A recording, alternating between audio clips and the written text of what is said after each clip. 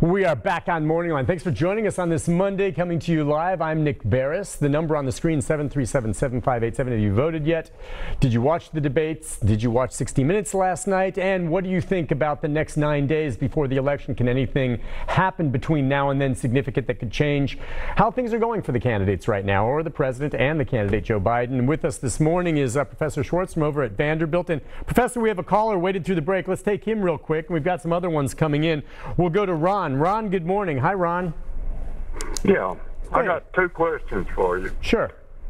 The first question is that if the candidates concede the election before the count and they come up to a question, will it be like Florida did down there where the Al Gore conceded and then there was a question on the voter count and they wouldn't allow them to they considered that more important because he conceded and allowed it to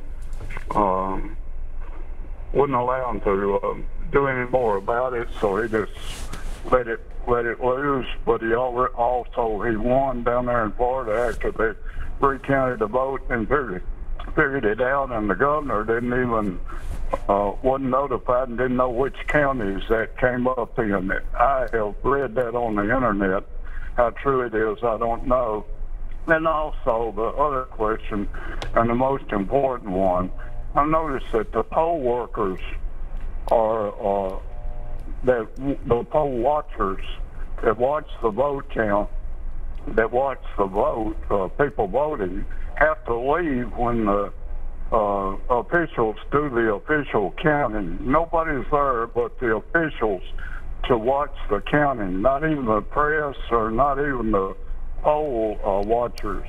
And how do we know that the vote is counted accurate if they don't count it before the public? Shouldn't that be like it was years ago? I think it changed in 1980. Years ago, they let the public sit in there and watch them count the vote, and then come on to the end of the count. But now they send the poll workers out when they begin, the poll watchers out when they begin to count the vote, and we'll let the poll watchers just watch the people that come in and vote rather than, and then that. Okay, well, hang on that. You got a lot of points you're rambling on there, Ron, and let's hit those first two. Do you want to revisit for us, I mean, the way it was? I'm curious what he was saying about observing the vote, and I know the actual count has to be in a secure setting. Talk about how that goes about to make sure, because he has some questions about whether or not, you know, all right, well, who's watching the watchers? Really, I'm not really an expert on this issue, and I really concede to the idea that basically the count. I think this is a question of public trust. The civil servants who do the actual counting, that they can be trusted to be accurate, that there are checks on them, and certainly I think totals and otherwise can be checked quite by outside observers. My own sense is that this has not been a major issue or a major concern, but obviously in these very polarized times, people are becoming quite worried. I would go to the caller's point about Florida, though. It is the case that in 2000, Al Gore did call up George W. Bush to concede the election and then call him back to take back his concession because Florida turned out to be a much closer call. And then the whole situation legally about counting the ballots in Florida went on for almost a month afterwards until the Supreme Court put an end to that count. Now, people have gone ahead and tried to do an accurate count of Florida since. And actually, one of the studies came up with the idea that Bush did indeed win Florida by about 87 votes or 90 votes or something like that. So it was a very narrow win in Florida, and that probably did get confirmed. All right, and so should people then be fairly confident? It was a story that I read this morning in the newscast out of, I think it was Boston, Massachusetts. They are now in the process of putting out some photos of these two individuals that are accused of setting fire to a ballot box there on the square there, where people were dropping off their ballots. And unfortunately, there were more than 100 ballots in there, and about 80 of them were salvaged, but around 60 or so were damaged to the point where they may not be able to be properly read. And so they're saying anyone who voted at this box during this time period needs to check online and see if it came up for you, and if it didn't, you're entitled to vote again. But I mean, when I read that, I'm like, what the heck? A ballot box is in a position somewhere where, two lowlifes, whoever these scumbags are, set it on fire, trying to cause trouble. And I'd love to catch them, and I'd love to bury them under a prison. So what exactly, how confident can we be when something like that happens? Well, I think we can, one of the problems of a national media is that one isolated case can come to serve as a symbol for everything. And I think it is the case that you've got people doing crazy things, but I think, that one has to keep these things in proportion and recognize that this is likely not to change the outcome, and particularly in Massachusetts, where Biden's likely to win with probably 2/3 of the vote. I doubt it's going to change anything there. So, where it is troublesome, of course, is in the battleground states where we did have a very, very narrow contest the last time. But I think this time, my own sense is that it probably won't be quite as close election this time, but it certainly that could happen. But I think we have to be careful, and this is the danger of sort of national attention and the tendency to look at the most extreme cases.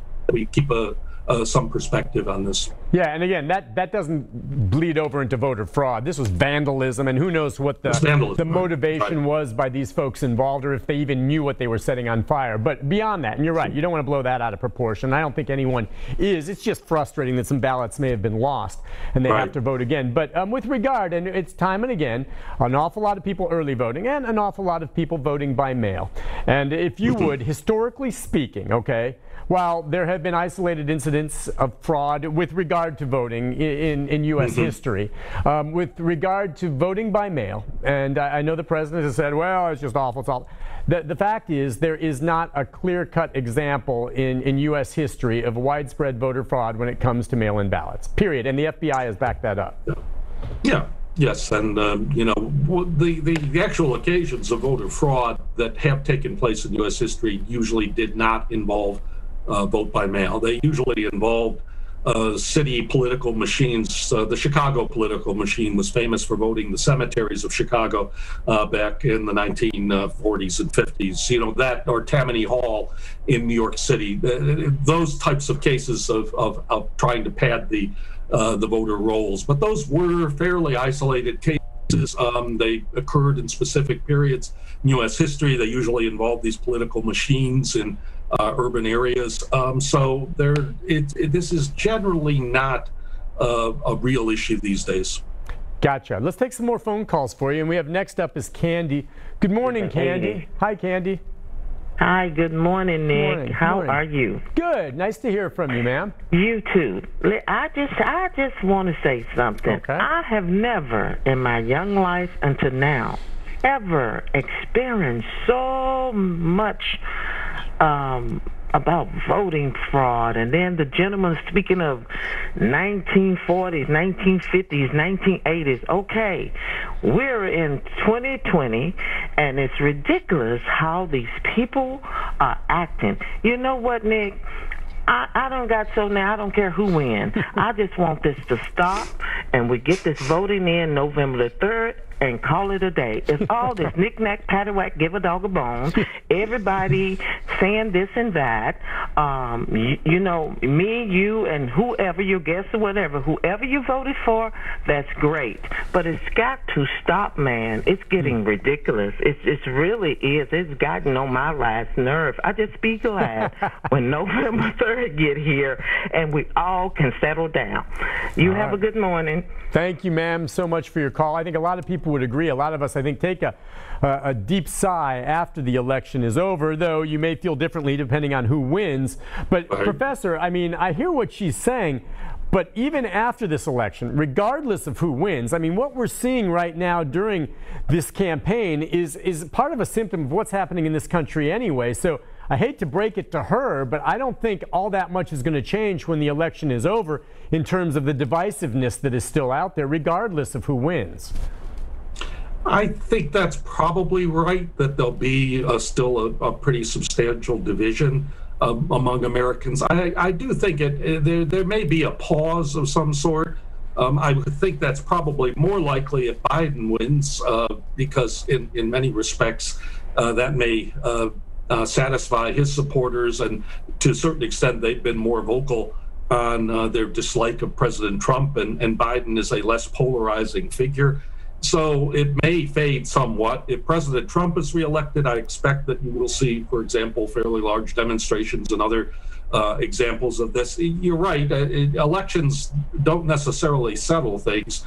A decisive election might still some of the anger in the country, but if it's very close, you might continue to see a lot of very angry voices out there. Yeah. All right. Let's go next to Tom.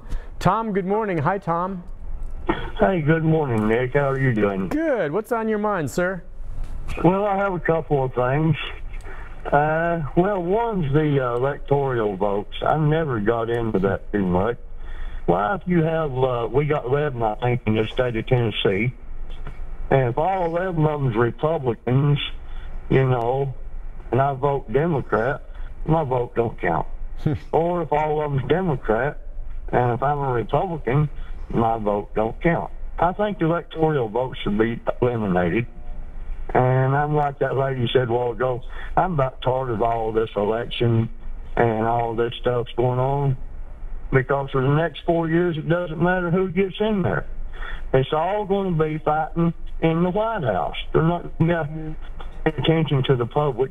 They're all up there fighting against each other. And what are we going to get done? Nothing. Well, you know, yeah, I mean, it's, again, he's echoing that. Any thoughts on what he said there? Well, the interesting thing is the Electoral College is an interesting, has come up for a lot of debate. There are some Democrats who want to abolish it and make for a straight popular vote. It's interesting, this is one of those points of trivia, but we don't have to have a winner-take-all system for the Electoral College votes in Tennessee. The Tennessee legislature could change the way that's distributed and say, for example, if Tennessee went 60-40 for Trump, that he would get 60% of the electoral votes and 40% would go to Biden. So states can change. There are two states, Maine and Nebraska, which do congressional districts rather than a winner-take-all system for the electoral votes. So it's not mandated in federal law that you actually do it that way. And I think to some extent that might make for a better system, but neither party wants to change it, since both feel that they benefit from winner-take-all states. You know, and it's interesting just to look at the Electoral College again. And I know depending on your partisanship, I mean, those who are Republican may feel, because let's face it, it helped the president get into office, that the Electoral College is fine, let's stick with it. And they're saying some Democrats, you know, say, well, it should be popular vote. If you take the partisanship out of it, the original reason for the Electoral College to come into play, maybe you can just briefly just lay that out, because really on its surface, when you talk about elections, don't you think, you know, especially in this day and age now, that aside from partisanship, it's just vote the whole country, and whoever gets the most votes wins. I mean, it's pretty basic. Why is the Electoral College in place? And maybe it was needed more at one time, but perhaps the argument could be now that it's not needed anymore, and that it could just be, let's just vote the whole darn country, and whichever candidate gets the most wins. That's the way elections work, right? Well, yes and no. I mean, when you've got a country as big as the United States, with as many diverse interests, states, and regions, sheer majority voting might end up becoming very alienating to groups that are that don't feel they get a voice. And so, to a certain extent, the Electoral College is designed to give various regions and other parts of the country more voice. Obviously, there are a lot of problems. Like I say, that you could alter the Electoral College to make it more majoritarian, to make it more reflective of the popular vote. But originally, the Electoral College came into being because the founders were uncertain about the best way to elect the president, and they wanted to actually have a fairly elite group, the electors who would be chosen by state legislatures, being able to select the president. So originally, it didn't have anything to do with popular voting. That only changed over time, particularly the election of Andrew Jackson was sort of a turning point in that. But the original idea was not, in the country of the 18th century, the idea of having an election without the sort of technological aids that we have and all the rest, that was thought that you should really do it with a very select group, and that the selection of the president should be held only by those who really understood the politics of the time.